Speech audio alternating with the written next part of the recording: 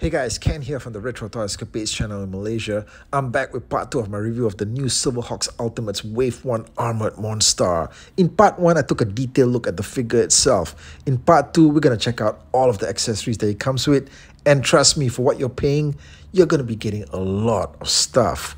Before that, I did a bunch of comparisons in part 1, but I also wanted to include his Limbo Mob Kingpin mode figure from Wave 2 so you can see the size gap between both forms. That's right, Mon Star goes from this to all of this, okay? Now, Mon Star gets an alternate head portrait, this one with his left eye socket hollowed out. The reason for that is for you to insert his light star effect accessory into his eye socket so that you can now blast away at all his enemies. Yeah, oh shit. Okay, once again, okay, yeah. So you can blast his enemies into submission. Mon Star gets a lot of hands, okay? His open claw hands, his set of more open claw hands, a set of pointed fingers for him to order his minions around, a set of fist hands for him to throw his might around and make the universe tremble, and a set of grip hands. Luckily, he also comes with something to grip. And man, is this something, okay? This gargantuan-sized space rifle, check this out, all right? This isn't one of those ironic situations where a big figure comes with a tiny weapon. No, big guy, big gun. Sadly, the rifle is made out of very rubbery material. It's not supposed to be flexible, but it is, okay? Maybe it was a cost-cutting move, I don't know.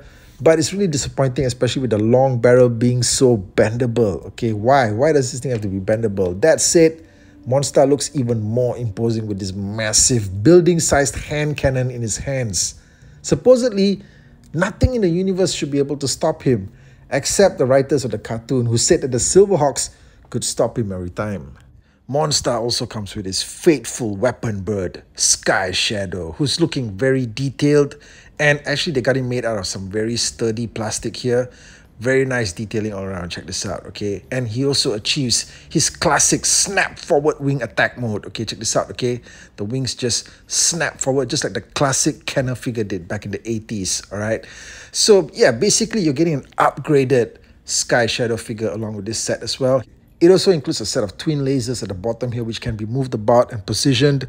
Although I do wonder why they even bothered to include movement on the lasers and not Sky Shadow's head. Okay? I mean, you gotta wonder about that. Alright, Sky Shadow can be perched on Mon Star's arm just like this. Because of the enlarged armor on his arm section here, it makes for a good resting spot for Sky Shadow. That's great, okay? Because Mon Star needs his bird companion close by. Otherwise, it's gonna be pretty lonely to rule the universe. Yeah? Okay, there's a set of booster rocket effects that are also included in this set. These actually attach to the bottom of Mon Star's elbow. There's a slot here, we can just plug them in and check this out. Okay, now Mon Star can achieve flight mode. Also, you get a set of these twin laser blast effects which can also be inserted into the slots on Mon Star's elbows, and now he can blast away at the Silverhawks. Die, Quicksilver! Oh, no! Okay, guys, you know what? This Armored Mon Star figure, I gotta tell you honestly, I don't know what else is coming out for the rest of the year, but this one is already the figure of the year for me. Maybe something else that's even more awesome turns up later. You know what? If that happens, this thing is still gonna be at least in the top 3. It is absolutely astounding.